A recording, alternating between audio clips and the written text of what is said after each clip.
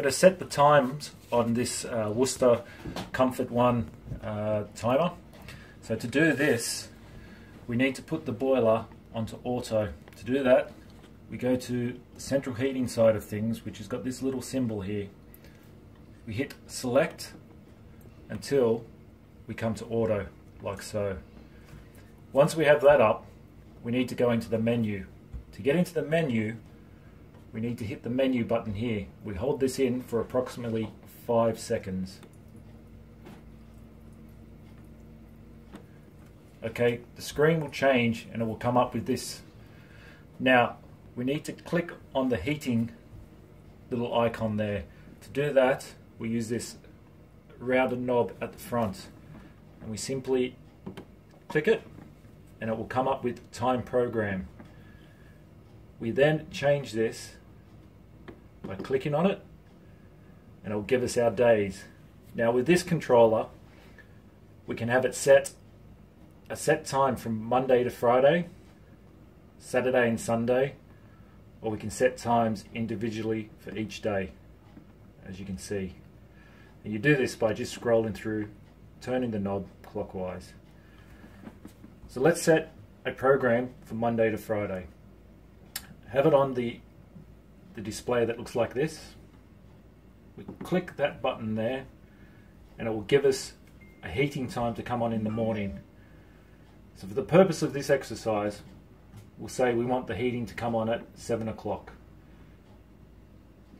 We turn that to the 7, click the button, we'll go to the seconds, or the minutes I should say. We turn that until we get to 2 zeros, which is there. Then it gives us an option to turn it off at a time in the morning, and we'll leave that as 8:30. It will give us another option now for the boiler to come on in the afternoon. So let's set that to 1:30 in the afternoon, and we'll have it off at 3:30 in the afternoon. Now it also gives us a third option if you wanted to come on during the night. It can be set the same way as before, but if you want to leave it off and not have that third program running, you have it so you've just got these strokes showing no numbers.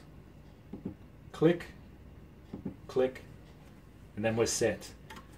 And it's basically the same, setting it for any day that you want. Once these are set, all you need to do is the little back button under the advance.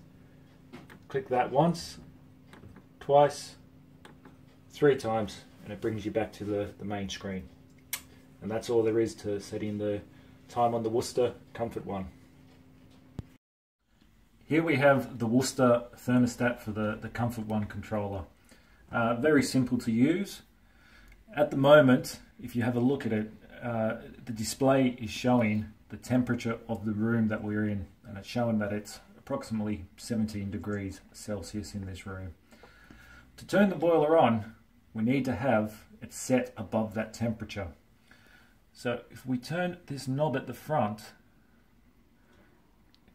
let's set it to say 24 degrees. It will flash a couple of times like that.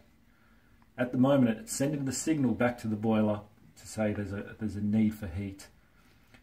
Once the boiler fires up, there will be a flame that will show up on the display to say that the boiler has ignited.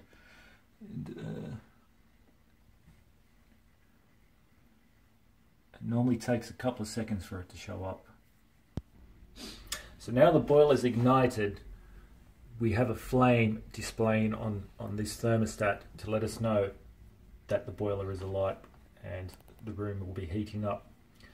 Now we have this set to 22.5 degrees.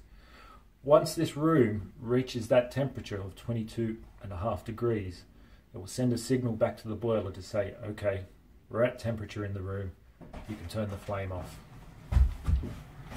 Now, to turn the boiler off, all we need to do is turn it down below this room temperature. So we need to go down below 17 degrees. So we'll set it to 14 and it will send a signal back to the boiler telling the boiler to turn off. And again, it will take a couple of seconds to relay it back there. So as you can see now, the flame has disappeared off the display and the boiler is being turned off. And that's basically all there is to operating the thermostat with the Comfort One.